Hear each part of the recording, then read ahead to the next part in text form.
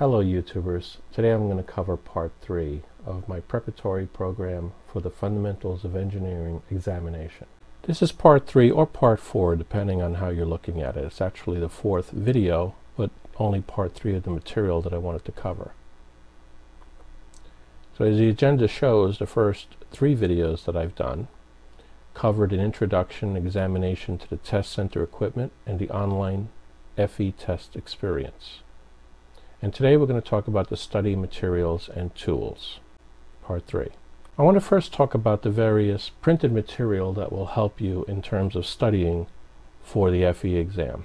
And this is going to be a study-based part of the review.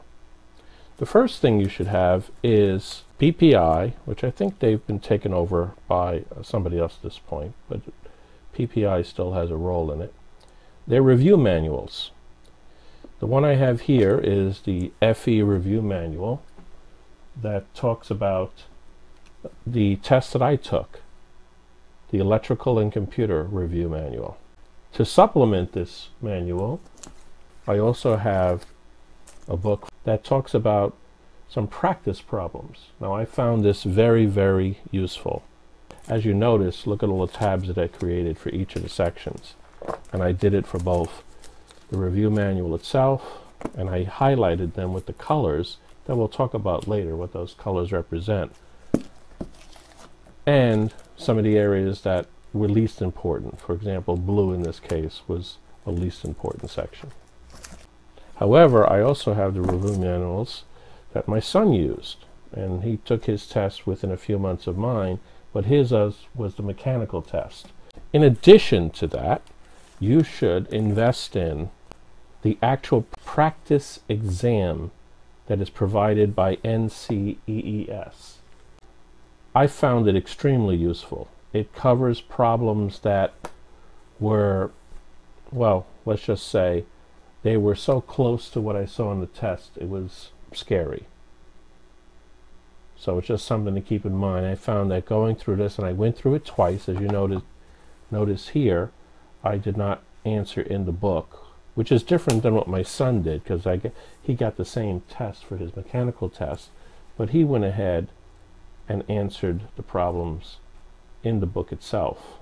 These are materials, obviously you're only going to be taking one exam, I hope, so really you just need the review manual, and then the practice problems, and then the practice exam for the particular test that you're doing. And I believe that NCEES has a practice exam for all 7 of the possible tests that you can take. Another thing that you need is the NCEES handbook in a PDF form. Let me open up that handbook so you can get a look at it. So this is the PDF. It'll be very similar to the one you'll have available to you during the test itself. This is an older version, 9.4, than what I believe is out there now, but it's close. If you have this book, obviously the search function in the PDF reader does work properly. I'll be doing a whole separate part on just this book alone, so I won't go into it much at this point at all. But as you can see here, the entire book is online. Now you can use the hard copy printout during your study time. I did not use that. I used the online one as much as possible, unless I was in a place where I didn't have a computer. That's why I made the hard copy of this manual, and I also brought that with me to the PE exam, which it came in handy to help me with a couple of questions on that as well. Other things that you need to have. I already showed you calculators in a previous one. I'll show them to you again. The 2 calculators that are approved, the better end of it, there's many that are approved on the list, but the top end of the Casio and the top end of the TI is the only ones that I really considered. This is the Casio FX115 ES Plus, and this one here is the TI 36X Pro. And again, I'll be covering a separate lesson on the calculators. On that lesson, however, I will most likely focus entirely on the TI calculator. Now, other things that you need to have, and some of which I talked about in a previous lesson, which I won't show again here. You can look back at my previous one. That's the erasable sheets or a book, markers that are erasable, and the alcohol that you need to erase them. Also, I recommend that you have a hard copy notebook. And I used this one. I bought it online. I'll put the link down below along with other material that I have here. But this is actually my actual study plan that I used during the test. So I put up here a copy of what you'll see in a few minutes, my actual study plan sheet. This one was for the FE, this one was for the PE. I used the same book for both, which is good because then I brought this with me when I took the PE exam. But in here, I put some handy little pieces. We'll talk about that ABC calculator in a minute.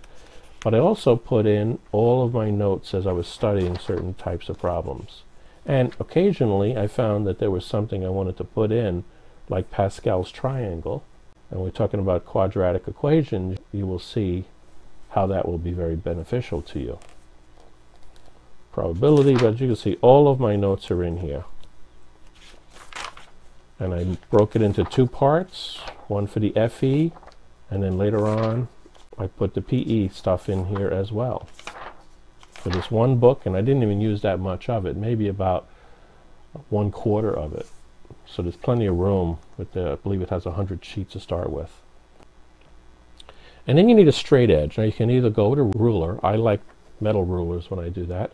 But for this FE test, what I brought with me was a 180-degree protractor. That provides the ability to draw angles and straight lines and measure things as well. The sheets they give you have some graph paper capability, but during your practice, I suggest you also have a hard copy package of graph paper as well. Comes in very handy when you're trying to graph certain types of problems. The ABCs. There is a method called the ABC method for studying for the FE exam, and full credit for designing that study method for the FE belongs to a Mr. Joel Erway.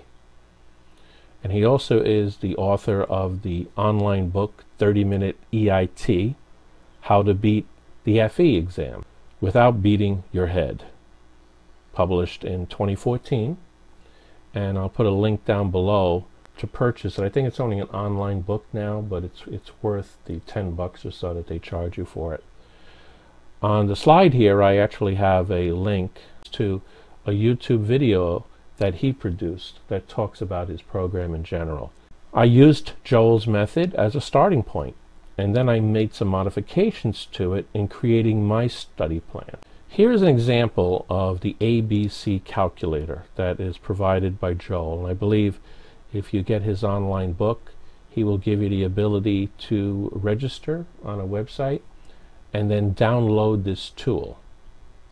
Now the version that I have here is not obviously it's just a screen capture of it, but actually when you look at this part here where it says step 1 select your discipline, where it says with a yellow highlight electrical and computer, well that's actually a drop down, and you can pick any one of the 7 exams and come up with the right breakdown of the questions that that exam has. You'll see all the subjects listed, and these are out of the specification sheet.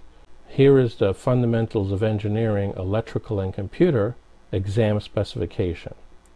So this has all the sections in it that you can expect to see on the FE exam. And what Joel did is took each of these numbered titles with the range of questions, which is what this is. When it says number of questions, the minimum and the maximum, and he put them into his tool. So that's where those numbers came from. Each one of these on the left hand side here represents one of those top sections.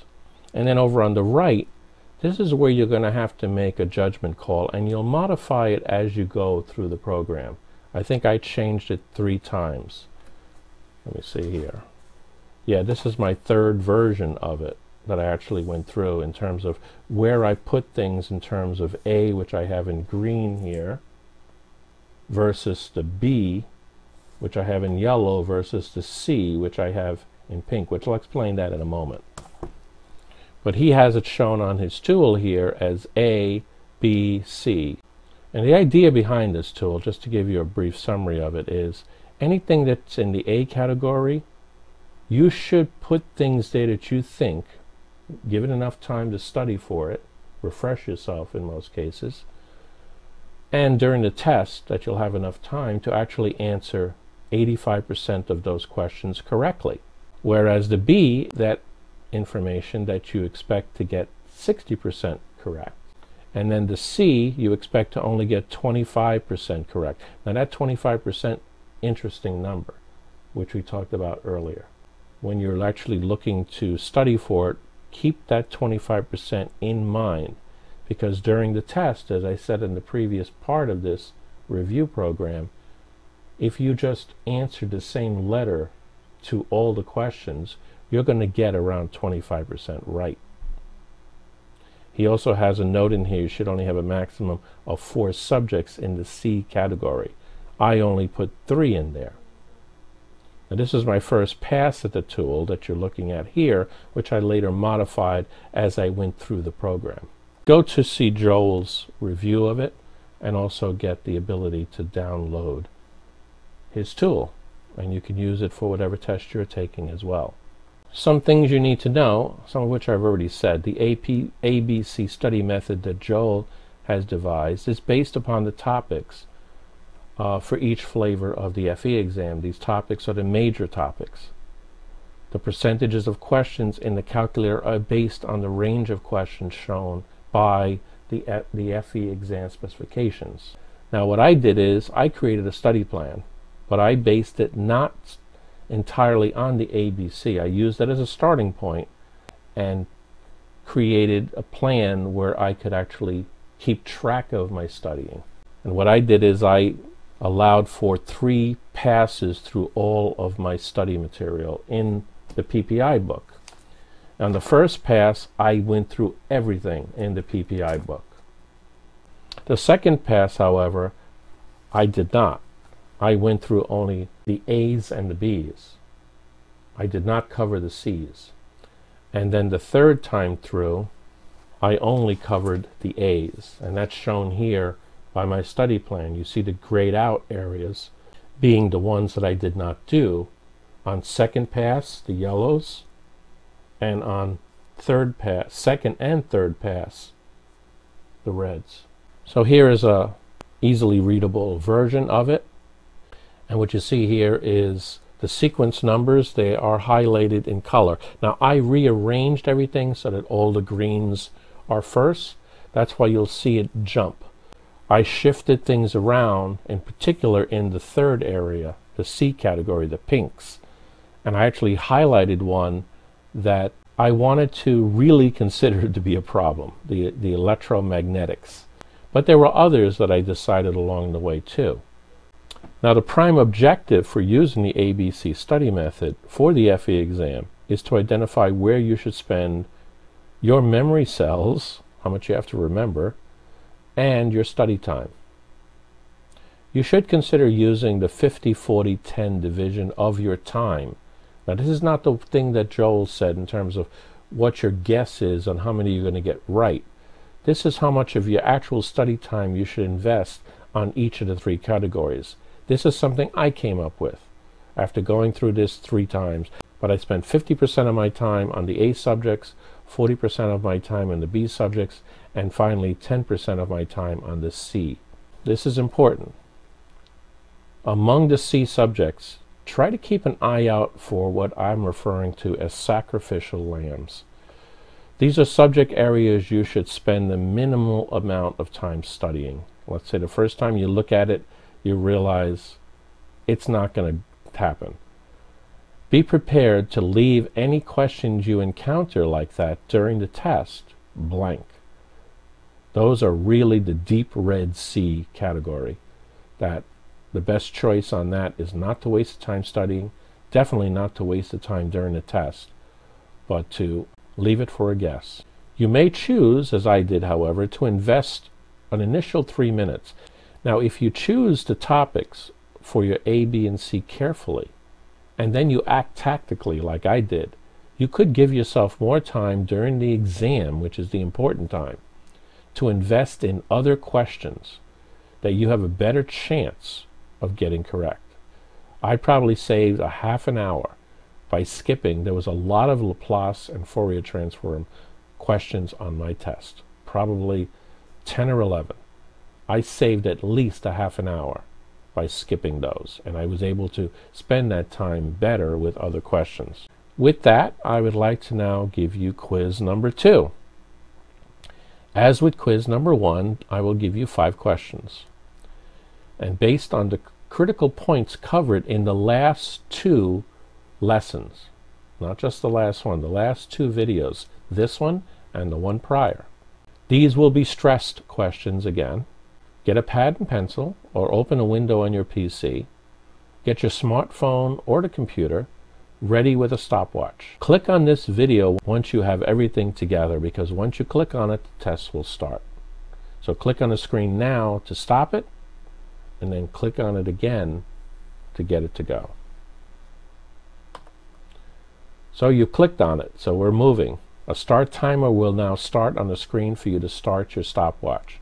Then the quiz will start when the screen reaches 0. Get ready.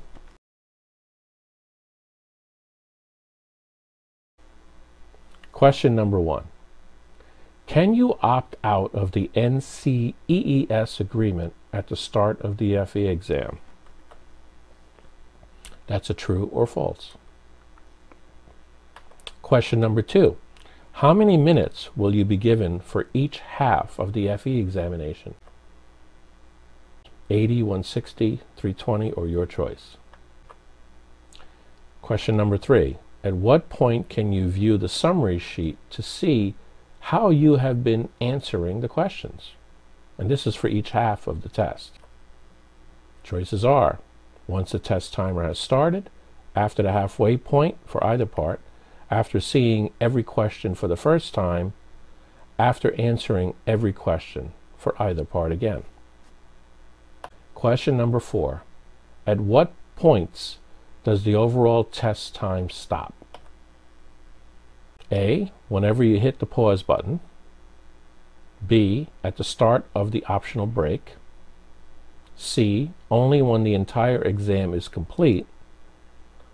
Or D, when you raise your hand and the proctor comes to assist you during the test. Question number 5. What is the primary benefit of using the ABC method to study for the FE exam? Choice A, to identify which areas you need to focus your study time on. B, to ensure that you have covered every subject that might appear on your exam. C, to reduce the amount of time you need to study. Or D, to be properly organized during your FE exam study time. Once you have finished answering all the questions, stop the stopwatch. Record the time that you took, and that includes the time it took to read. The answers to this quiz, along with the timing goal and any calculations, will be provided at the start of the next video. The next scheduled part, Part 4, the NCEES FE Reference Handbook. I coined this section the only resource you have during the test. So I'd like to thank you for watching this video, and if you've gotten something out of it, please do me a favor and subscribe to the channel. There is no charge for subscribing, and you will not be bothered unless you choose to select notifications. Please subscribe so this channel can continue to grow. Thank you and good luck.